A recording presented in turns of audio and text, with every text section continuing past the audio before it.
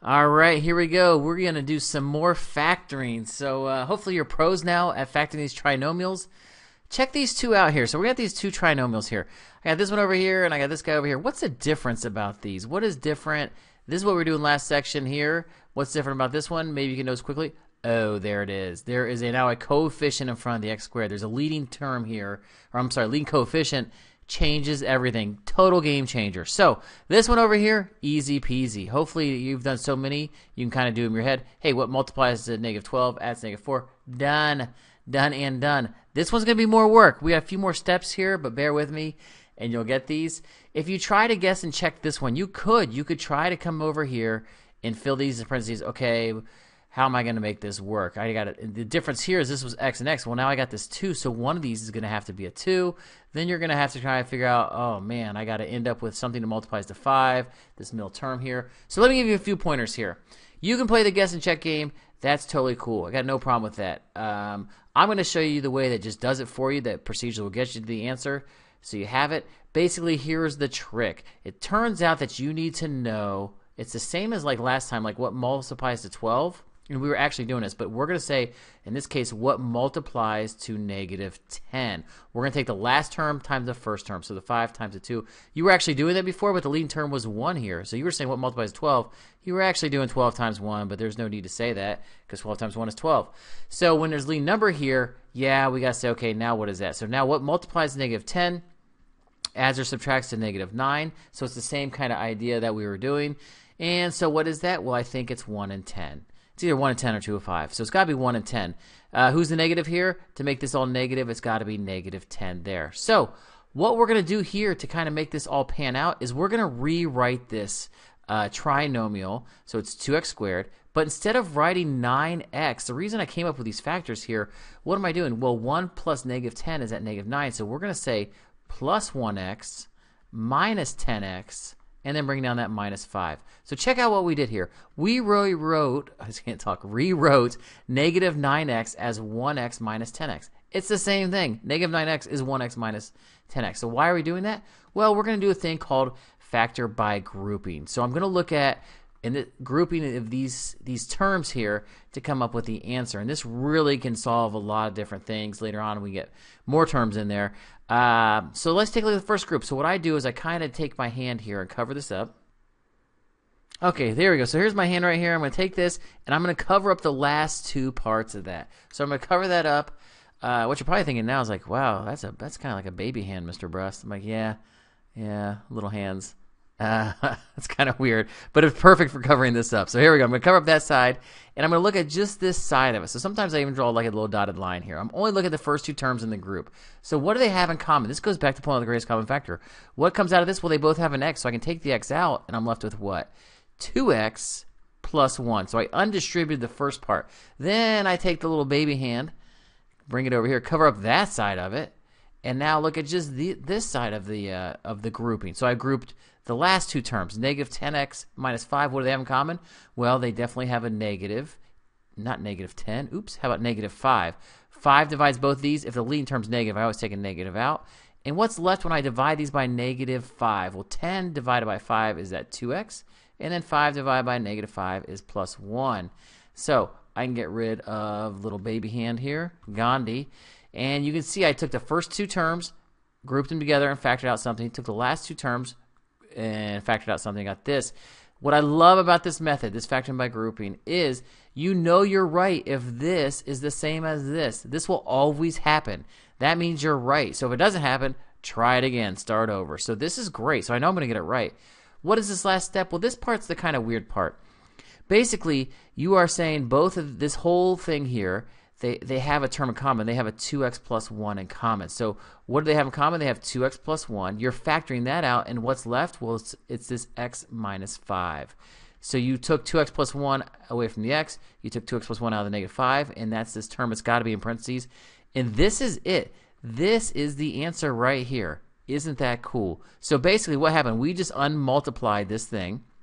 If I want to double check it real quick, which I probably should, is multiply it out. That's 2x squared minus 10x plus that 1x, and those may look familiar, minus that 5. and then go ahead and multiply that. 2x squared minus 9x minus 5. Check, it works. And you should know it works back here. That'll match up, and you're good to go. That is it. So now all of a sudden we can do some pretty challenging stuff. Let's do a couple more of these together because it is a lot of steps, but bear with me. Once you do a couple, it's great. You'll be good at these. You'll like them. So again, here we go. Last times first. So we're going to take the last one times the first one, and we're looking for things that multiply to negative 24, add or subtract to 10, and help me out here. What am I going to get here? I'm going to either get 6 and 4 or 8 and not 8 and 3. That doesn't work. So again, if you want to list them, and maybe you need to, 24, 1 times 24, 2 times 12, 3 times 8, or 6 times 4. So this is that weird one. I think this came up last time too, where in this case I actually have to use the 2 and 12 because of the signs. So if I use 2 and 12, one of these bad boys got to be negative to give me negative 24. It's got to be the 2 because negative 2 plus 12 is positive 10. So if you got to write all that out, that's cool. Totally cool. Now we're rewriting it. So I'm just going to rewrite it as 3x squared. Instead of saying 10x, I'm going to say, order doesn't matter here. You can go plus 12x, minus 2x. It doesn't really matter. Minus 8. But the key is, what did I do? I took this 10x and rewrote as 12x minus 2x. It's still 10x. It's still the same thing. And why do I do that? Well, I'm going to do it so I can do factor by grouping. Basically, you take the first two terms, draw a little dotted line, or take your hand and cover it up. If you like that hand, you can just cover up those last two terms. You don't need them. And I'm just looking at the first two terms. What do these guys have in common? Well, I see a 3 and a 12, so there I'm going to take a 3. They both have an x, and the first two will always have an x. And then what's left in there? You're going to be left with x plus 4. Awesome. Then slide over baby hand over here. And now what do we got to do here? We're going to say, because it's negative, I take out a negative. It looks like a 2 divides both of these. And when I divided those, I'm going to get x, negative 8 divided by negative 2, positive 4. So I'm good to go on that. Let's get rid of this bad boy here. And I've got my grouping. Did I do it right? Yes. X plus 4, x plus 4. So I can look and say I'm going to factor that out. And again, the order doesn't matter. You are left with 3x minus 2 is the chunk on the outside. And you're left with x plus 4. That's a crazy looking x plus 4 on there. There it is. If you check it real quick, which I'm going to make you do a little bit on the practice, you'll get the same thing. Super cool, super cool. You want to do one more together? Okay, so we're going to do last times first. What multiplies to negative 20? Hey, negative 24 again. There it is again. And adds or subtracts to negative 5. So I'm guessing my factors are a little bit different this time. So I got them over here. What multiplies? I'm thinking it's going to be 8 and 3. And who's the negative here? It's got to be the negative 8 in this case. So we got the negative 8. Then I'm going to rewrite it. So 6x squared minus 8x. Then I'm going to say plus 3x minus 4. So again, negative 5, just to make sure I'm cool, got rewritten as negative 8x plus 3x. I'm going to split this into groups. So I like the first two groups, first two terms and last two terms. I'm going to cover up the back. I don't even care about it. And what can I factor out of this? Well, 6 and 8, what do they have in common? I can take a 2 out. They're definitely going to always be an x. And I'm left with what? 6 divided by 2. 3x, and then 8 divided by 2 is 4. Slide baby hand over. Look at the last two in that group. And what's going on here? Weird one, but this happens quite a bit. What number divides 3 and 4? Nothing does. So what are you pulling out? You're pulling out just a 1. That's it. 1 is the only thing that you can factor out of that. 1 divides everything. And what's left? Well, you're left with just that. So don't freak out if that happens. It's just a plus 1. If it would have been minus there, you can go ahead and pull the minus out. But it's plus 1. So that's going to happen. And am I right? Sure, there it is. 3x minus 4, 3x minus 4. I know I'm golden. So I like to say, boom, 2x plus 1 is the first term, the things in front, and then keep the other one, 3x minus 4. I am good to go right there. We are cruising. I know it's a lot of steps. Don't freak out. Especially don't freak out if we say this. Hey, can I do it for solving equations? That's a lot of why factoring is so great is now I can solve these things. So sure, it's the same steps. We're going to add one more thing and actually get an equal sign. So let's do this bad boy together, see how it goes. So I'm looking for things that what? Multiply to 30. Add or subtract to negative 17. If you want to list all the factors of 30, you're more than welcome. So 1 times 30, 2 times 15, 3 times 10. 4 doesn't go in there. 5 goes in there 6 times, and then I start to repeat. 6, I already got there. So of these, do any of them give me 17? It looks like this set right here.